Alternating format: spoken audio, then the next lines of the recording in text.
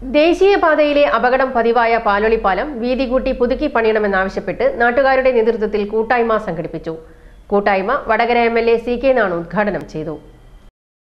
ദേശീയപാതയിൽ പാലോളിപ്പാലത്തിൽ കഴിഞ്ഞ വർഷം വാഹനാപകടത്തിൽ മരണമടഞ്ഞത് 8 പേരാണ്. പരിക്കേറ്റവർ നിരവധി പേരുമാണ്. പാലോളിപ്പാലത്തിന്റെ അപകടകരമായ വളവും വീതി കുറവുമാണ് വേഗത്തിൽ വരുന്ന വാഹനങ്ങൾ വീതി കുറഞ്ഞ പാലത്തിൽ ഇടിച്ച് അപകടങ്ങൾ പതിവാകുന്നത്. പാലത്തിന്റെ കൈവരികൾ നിർമ്മിക്കാൻ ലക്ഷക്കണക്കിന് രൂപയാണ് സർക്കാർ ചിലവാക്കുന്നത്.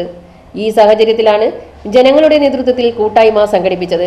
നഗരസഭാ ചെയർപേഴ്സൺ രഞ്ജിനി ടീച്ചർ അധ്യക്ഷത വഹിച്ച ചടങ്ങിൽ M. സജിത് കുമാർ അനുശോചന പ്രമേയം അവതരിപ്പിച്ചു.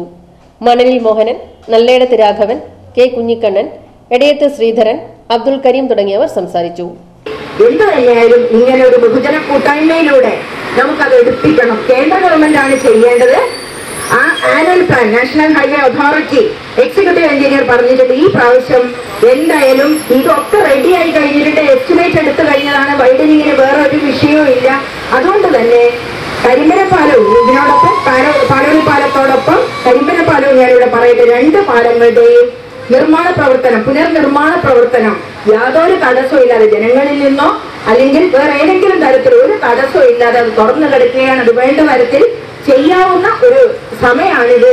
ഈ ദുരന്തം ഇനിയെങ്കിലും നമ്മുടെ മുമ്പിൽ നിന്ന്, ഈ ദുരന്തത്തിൽ നിന്ന് നമുക്ക് മോചിതരാവേണ്ടതുണ്ട്.